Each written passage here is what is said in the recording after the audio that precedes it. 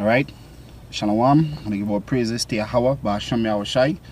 Give double honors to the apostles of Great Millstone that rule well. Salutations to the Archim out here pushing this word in sincerity and truth. This is Makazar from Trinidad camp. Just want to do a little edification, for the sake of these sincere brothers out here. Alright, see about 2 weeks ago, a guy that did a video stating that when the scripture said that we're supposed to have the signs with the 12 tribes. Now, really and truly, without them signs, basically, he himself wouldn't know that he was an Israelite. Alright? The signs are there for what? For pictorial edification, showing you a list of, basically as a diagram of where the tribes would be in these last days, according to Genesis 49. Alright, and the Lord did give us an order to set up that sign. Alright, so just in case, probably some brothers got enticed by basically what he was saying, just want to go through the scriptures to show that, guess what, the signs are there for an importance also. Alright, there's Numbers chapter 2 verse 1. And Yahweh spake unto Moses and unto Aaron, saying, Every man of the children of Israel shall pitch by his own banner, which with the ensign of their father's house, far off about the tabernacle of the congregation shall they pitch. And when you look up that word standard, actually goes back to a banner. Alright, so the Lord gave us a command that back then, according to the tabernacle, north, south, east, west, 3 tribes would have been on each point, north, south, east, west, to the tabernacle, and each tribe would have their banner. So it know, there's Judah here, there's Levi over there. Well, not Levi, because Levi would have been the closest to the tabernacle.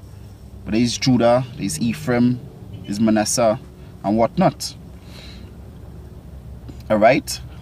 And basically, each camp in GMS supposed to have a standard, that sign.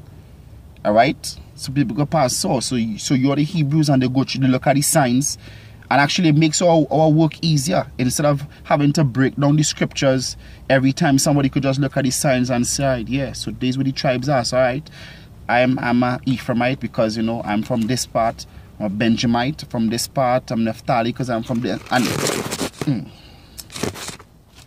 slack you about that. Alright, and make it easier for us to basically to teach the words. Alright,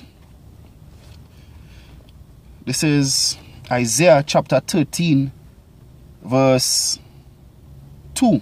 It says, Lift ye up a banner upon the high mountains, exalt the voice unto them, shake the hand that they may go into the gates of the nobles. So guess what? The banner is what? Is that sign. Alright, the sign with the 12 tribes of Israel. Alright, that is the banner we're lifting up right now to show where the tribes are in these last days. Alright, so the sign is important. The sign is important to the work that we're doing to pushing this truth, to waking up and edifying the elect. Alright, so it says, lift ye up a banner. Scripture said, yeah, the light of the world. That is why when brothers out there in the camp, they hold that banner high, so all could see that, guess what? We are Israel. Alright? That is why in Hosea 1 and 10, it says, in the land of the captivity it shall be said unto them that ye are the sons of the Most High. Alright? Roughly paraphrasing. Alright? This last scripture here. The Psalms chapter 60 verse 4. It says, Thou hast given a banner to them that fear thee, that it may be displayed because of the truth. So guess what? And this is the truth. This is the truth. So it says what? That it may be displayed because of the truth the Lord gave us. Alright, beginning with Apostle Aria coming down, who the Lord revealed through the Spirit unto him, the understanding of the tribes. He gave it unto us through the apostles so that it could be displayed because of the truth, because it is the truth. Alright, from Judah all the way down to Issachar, showing you where the tribes would be scattered abroad in these last days.